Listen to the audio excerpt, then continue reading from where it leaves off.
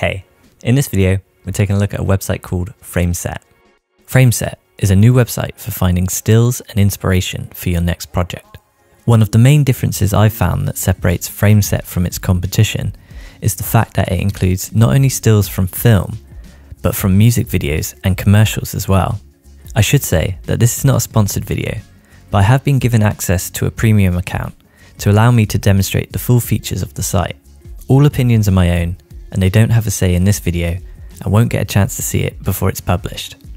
When you first land on Frameset, you'll be greeted by the homepage. Here, you'll be able to find all the various search options to get you started. I quite like that you have the option to switch between light and dark mode, but if you're anything like me, everything will always be in dark mode. On the left, you have all the various search options, and along the top, you can switch between movies, music videos, and commercials. You also have the option to change the scale of the thumbnails to suit your need for how you like to browse. There are a number of different ways you can start to search using Frameset. If you know you want something specific like man on laptop, interior, daytime, you can just type that in. You might find something you like, but it's not quite right. If that's the case, you can use the Browse Similar feature to bring up a variety of similar shots. If you'd like to be more abstract with your search, you can put in something like Wes Anderson inspired exterior, for example. The search bar is just one way to go about your search though. If you have no idea where you want to start and are just looking for some pure inspiration, you can click on the trending button to see some of the current most popular shots. You can view the credits for any of the shots by clicking the credits icon. To get really specific with your search, you can take a look at all of the options you have in the filter section.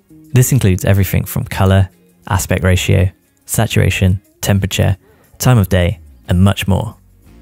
When you find something you like, you can click on it to enlarge it, and here you have the option to add it to your favorites or to add it to a specific set. If you'd like a larger, higher quality version, you can click on the image again. From here, you can right click and save it to your own device. There is an option to download an entire set at once if you have a whole collection of images you've saved. I like that you're able to have both public and private sets. It's great that you're able to share your sets with collaborators. If you feel like browsing on the go, or while you're on location for some last minute inspiration, the mobile version of Frameset works really well. The UI feels really nice, clean, and responsive.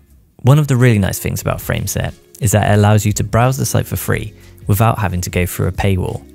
The premium option gives you access to things such as unlimited searching, 4K browsing, and 25 public or private sets. I hope you found this little introduction to Frameset useful. If you'd like to see more videos on low budget cinematography or filmmaking in general, you can subscribe here or carry on watching one of these videos. I look forward to seeing you next time. Take care.